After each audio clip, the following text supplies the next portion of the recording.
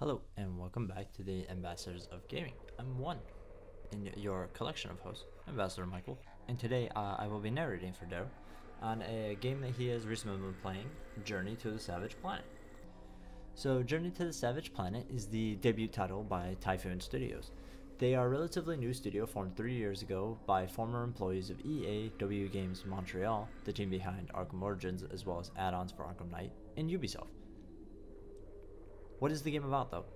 Let's have a brief look into this debut title and see if it's a worthy debut. It's a first-person adventure game where you are stranded on a planet you have been sent by Kindred Airspace to explore to see if it is fit for humans to live on. You start with no equipment whatsoever, no idea of what to do, but don't worry, that slowly unfolds in front of you.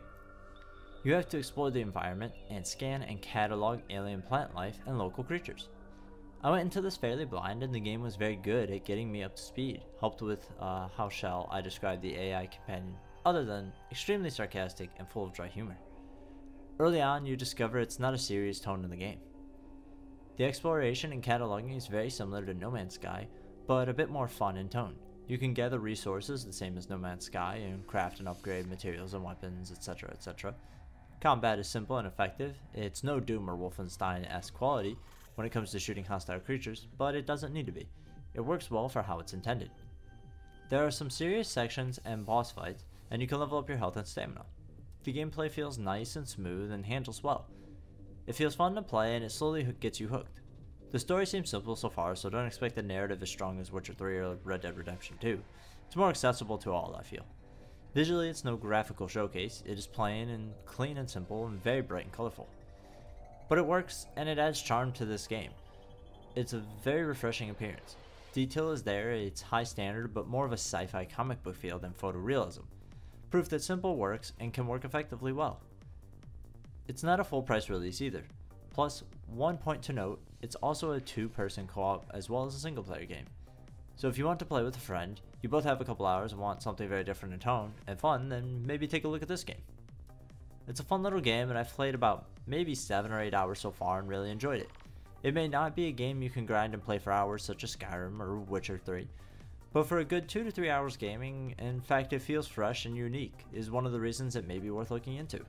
It's a promising start from this studio, and hopefully as they grow and expand and become more established, we can see some amazing titles in the years to come. So there you have it. Darrell, I think, had some well thought out criticism and analysis there for you, and it definitely looks like Journey to the Savage Planet may be one of the more unique titles we've had at the beginning of the year. So of course we want to know if you are playing Journey to the Savage Planet. If not, if this has encouraged you to check it out, and if not, we'd like to hear about why maybe it's not for you, or maybe what doesn't and does interest you about it. As always, like, sharing, subscribing always is super helpful to us. And if you feel inclined to, you can always subscribe to our Patreon, where you get extra content and goodies and all that kind of stuff. So until next time, friends, I'm Ambassador Michael. These have been Darrell's thoughts, and I will leave you with the screenshot bonus round. Goodbye.